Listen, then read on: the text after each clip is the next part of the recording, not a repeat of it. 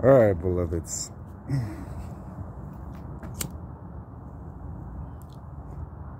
Alright. You want to hear from me? You will hear from me. Okay. Here we go. You're welcome. You're welcome. Okay.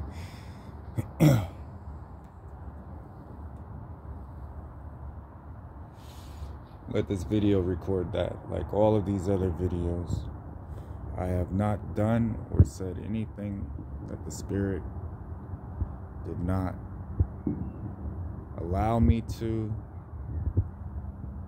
And in my upbringing, I took the Holy Spirit gives commands. I have never disobeyed God.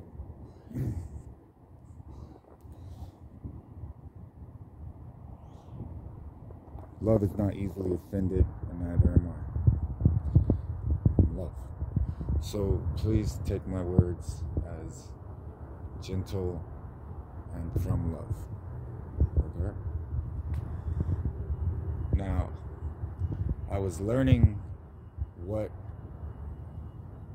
people would do with my word and experiencing it firsthand in a Foursquare church. The same one Amy McPherson founded in Echo Park. Because it demonstrated the spiritual gifts and it was the closest to what I remembered. And the pastor came up with an idea called Reimagine Grace.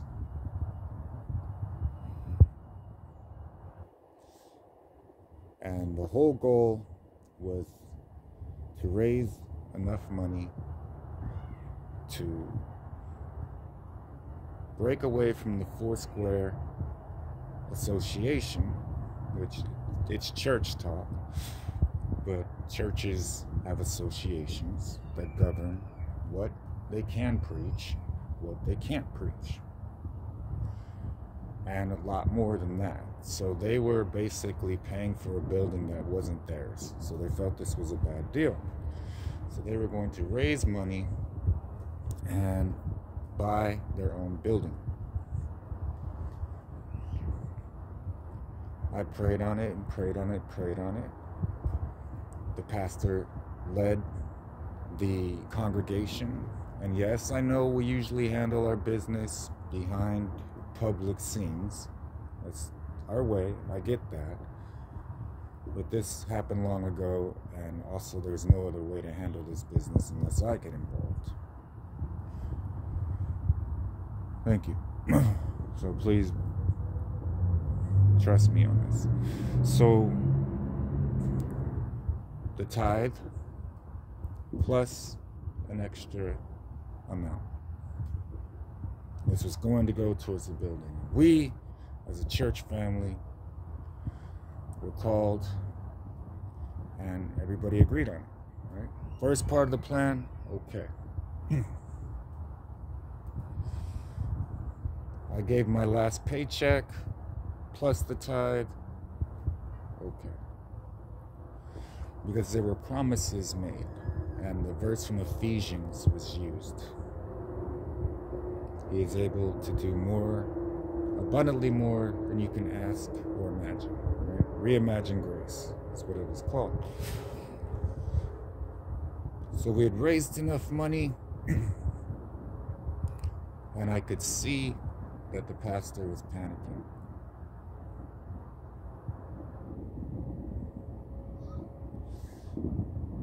And she was about to preach, and I was very young in my walk, but remembering things really rapidly as far as a fish to water type of thing. And the Spirit told me, lay hands on her. And I walked up to her, and the standard, I feel like the Lord wants me to pray for you. Can I pray for you? And I put my hand on her head, and I prayed for her. And after that, she came and thanked me for my obedience, because she said she had gotten a migraine, and that message could not have been delivered unless I was obedient.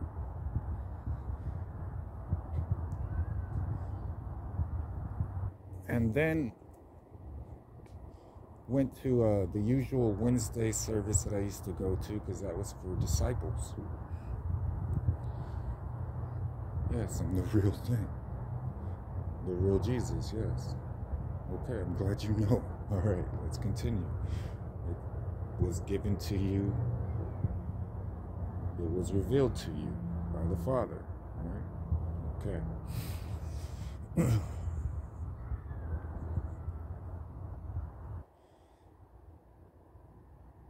And she asked in this Wednesday service, had anybody's prayers been answered?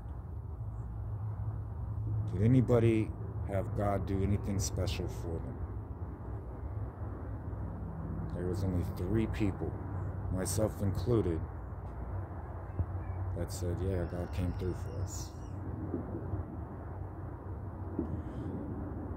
Now, before this decision was made, and I learned this because I was in their elder class, she discussed things that happened behind the scenes, and she said a prophet had showed up and told her not to go through with this, and her response was, show me in scripture where it says I shouldn't go through with this. She prayed and she got her answer. So only 3 people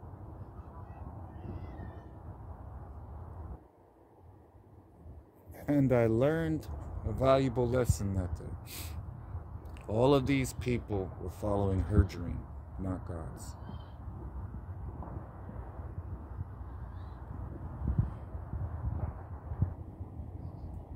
So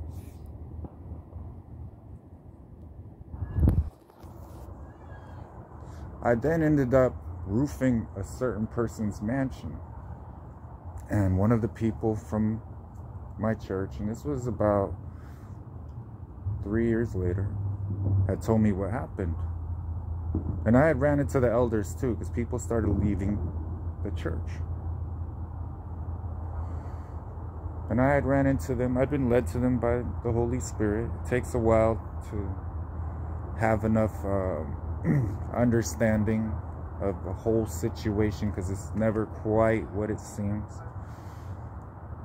And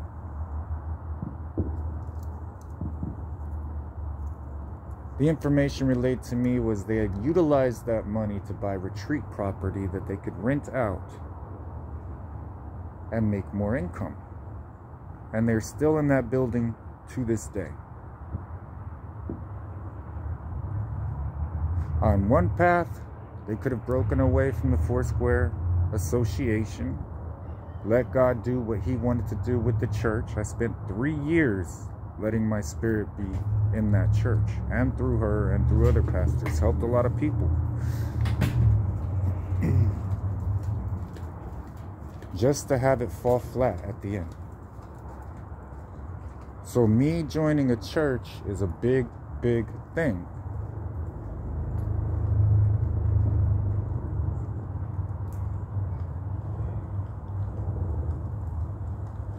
And that retreat property got taken from me.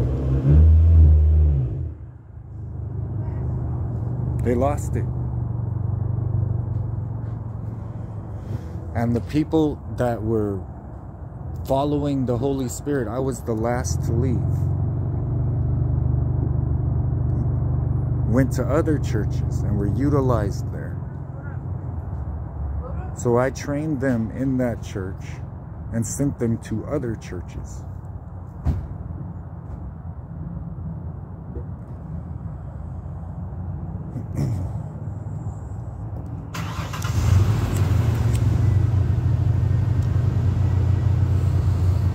So what I'm gonna do is keep the promise that I made you,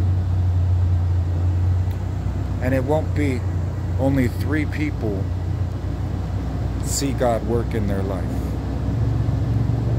It's going to be all of my people.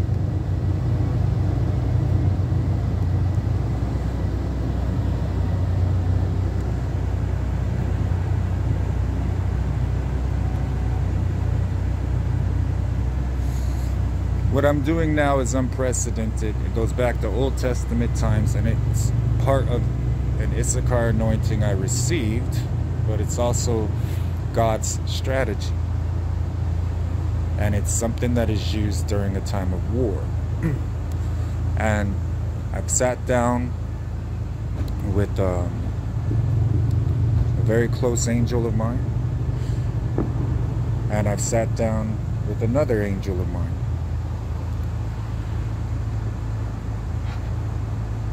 And I've taken counsel on how best to handle this situation based on my people's needs and also the good of people everywhere. Just trust me. Because I'm going to utilize this war technique in a loving manner for love and to glorify Jesus Christ. Me. Because I've seen enough to know what to do, and I've seen what will work, what has been tried, what won't work, the times we're in. The need for the Holy Spirit is great. Very, very great. Very, very great. And I'm utilizing it. So you'll understand very, very soon. Keep trusting me. And I love you. All right.